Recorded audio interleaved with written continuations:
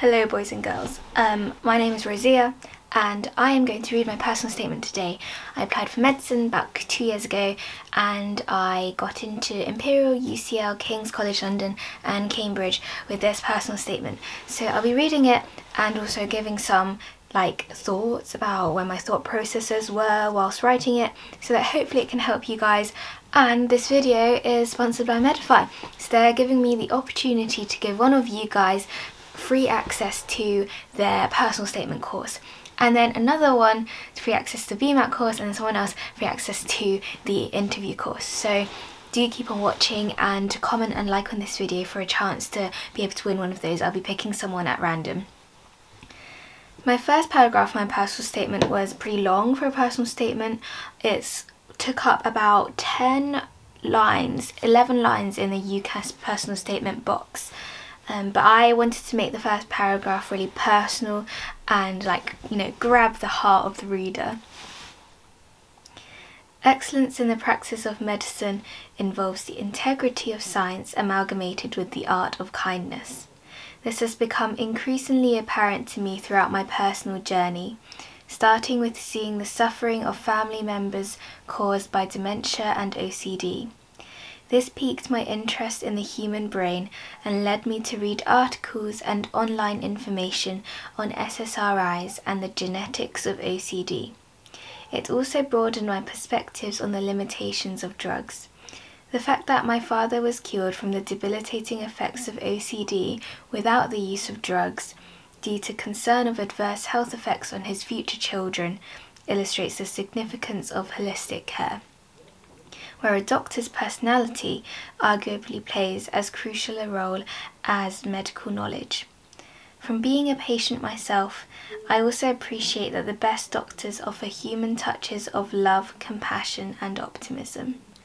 My desire to emulate these traits and learn cutting-edge medical science as a future doctor has never been stronger. So that is the first paragraph.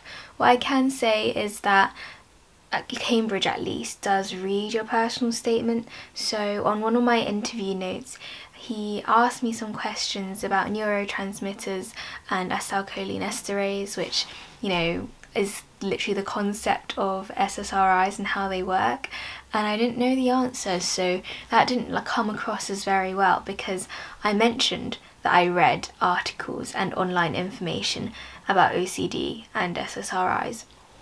So I should be able to back that up in my interviews. So make sure everything that you do write in your personal statement, you're really prepared to back up with the relevant scientific and personal knowledge. I think I also centered my personal statement on me being interested in neurobiology and neuroscience, because that is something that's always just fascinated me. I don't know much about it because I haven't even started studying that, because it's a second year Cambridge medical topic. But I think having a broad theme, like a direction of somewhere where you want to go, it gives off a good impression, because it's saying this girl kind of knows what she wants, even though she's not I'm definitely going to do this. It has a theme, so it can help me stand out as this girl is a girl who likes neurology. The second paragraph goes from lines 12 to 21. Reading books by Paul Kalanithi, Oliver Sacks, Siddhartha Mukherjee and Atul Gawande introduced me to the stark realities and mesmerising science of medicine. I saw this at first hand during work experience at the Royal Brompton Hospital, where I witnessed the exhaustion and emotional resilience inherent in practising medicine. Assisting nurses gave me the opportunity to befriend patients and hear their stories. Even amidst the unpredictability of cancer, the uniqueness of the doctor-patient relationship shone through. The professionalism shown by doctors, such as during a complex operation involving acute blood loss, was inspiring. However, although the multidisciplinary team was defined by collaboration, doctors are still imperfect. I therefore read When Doctors Don't Listen, which challenged my previous thoughts on diagnostic processes. So there's a lot in this paragraph because I talk about books that I've read, which is kind of the general vibe, so I list authors rather than individual books. And I also talk about a specific book which not many people might have known about, so this one's called When Doctors Don't Listen, and I think I found this book through just like reading lots of online articles about medicine and finding authors that have written more like niche books and books which people don't know as much about. So I'm really glad I read that book because it was very clinical and it gave me something to talk about which other unis might like, because they're thinking this girl has thought about that actually being a doctor means that you're still imperfect and you're trying to be a detective working out some things and you won't get everything right. So actually like reading books to find out what a career in medicine would be like realistically. I also talk about my work experience at the Royal Brompton Hospital, so I did a week there. I also want to make a video about how to make the most of your work experience, so do subscribe for that. And it was a very eye-opening experience. I pointed out a specific event that I witnessed, so a complex operation involving acute blood loss, which demonstrates that I was taking note of like the operations I watched and the things I did. And I also talked about how I assisted nurses and had the opportunity to befriend patients. So the doctor which I was shadowing gave me Thursday to help out the nurses instead of just, you know, watching him do things, and that was really insightful because like I helped them change bed sheets, monitor blood oxygen, and just had time to chill with the patients and talk about their lives. And I realised that I do love patient interaction. So I also used lots of keywords like multidisciplinary team and doctor-patient relationship. These words are very important to let the interviewers know that you understand what it means to be a doctor, because it is all about teamwork. It is, for most specialties, about how you treat your patients and how much love you show them, because then can't robots just prescribe drugs? Actually, medicine is as much of an art as it is a science, and if not more actually. So I'm glad I use those words because they are keywords which they will be looking for as they go through your personal statement. The next paragraph that I wrote was from lines 22 to 29. I witnessed the ubiquity of neurological disorders among the elderly while visiting care homes to perform music. This inspired my EPQ, in which I explored the role of music interventions in the reduction of agitation in patients with dementia, for which aging is a compounding factor.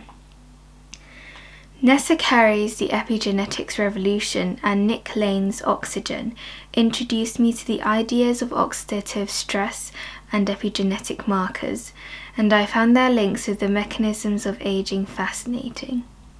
In turn, this led me to give a presentation entitled Aging, a Thing of the Past, which further expanded my knowledge on the ethical issues of elongating human lifespans.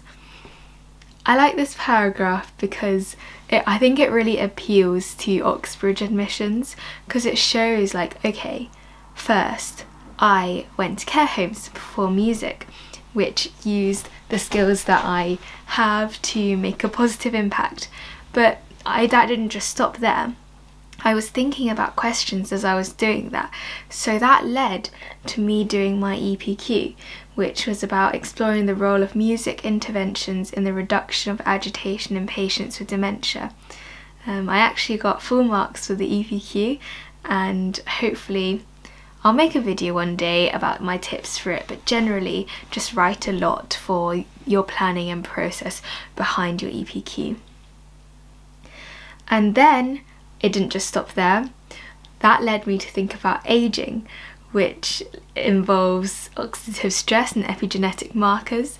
And that doesn't stop there. I also use knowledge from books that I read, including The Epigenetics Revolution and Nick Lane's Oxygen, to also supplement it. I don't know what's going on with my hair. That's quite cute.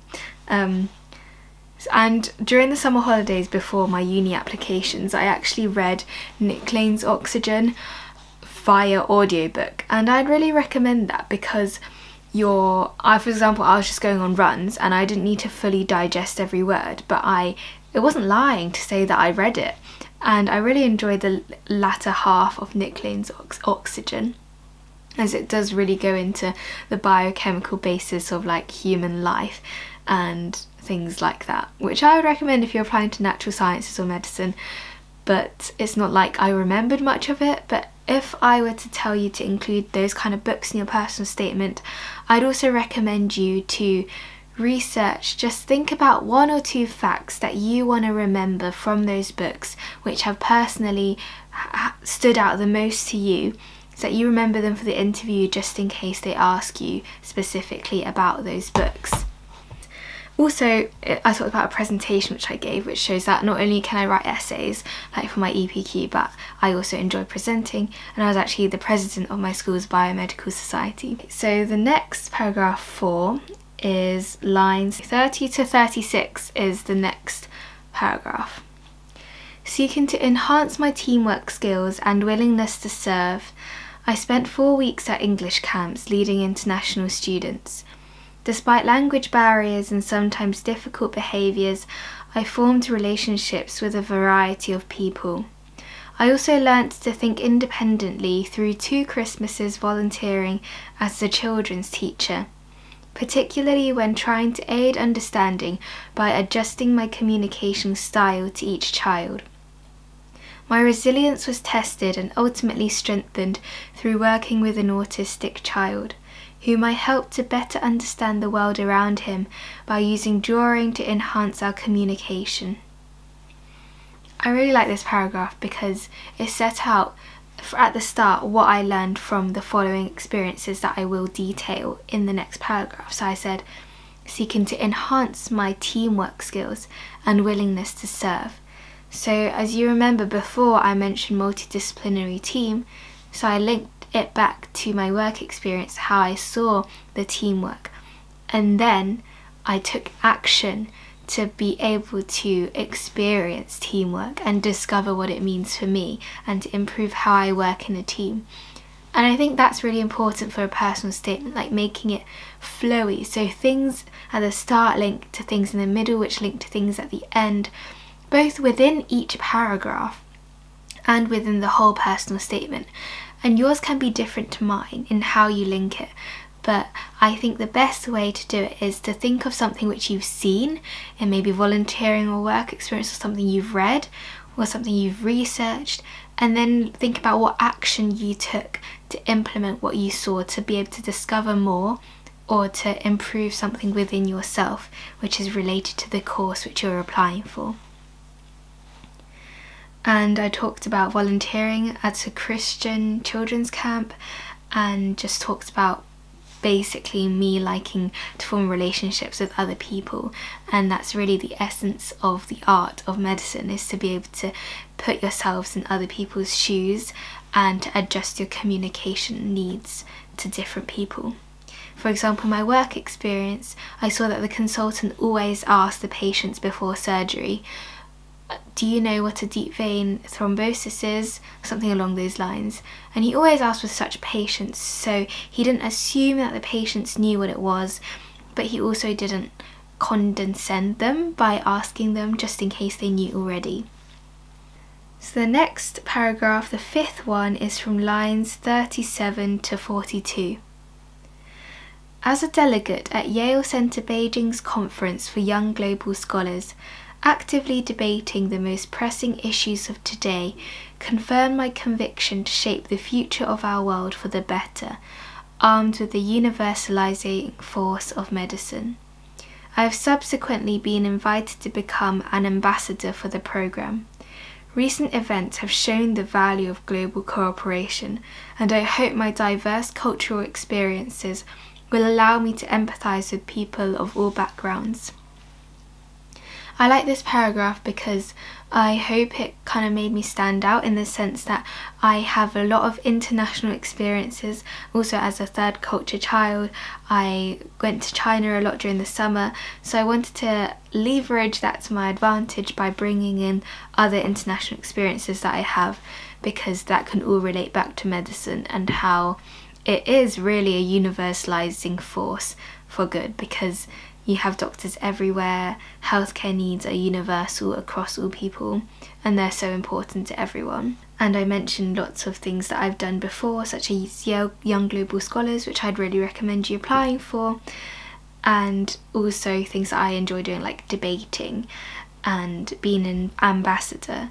It shows that it's really important to take initiative and action yourselves, and really show that through linking things that you've done and then consequences of what you've learnt through your own projects and presentations and research.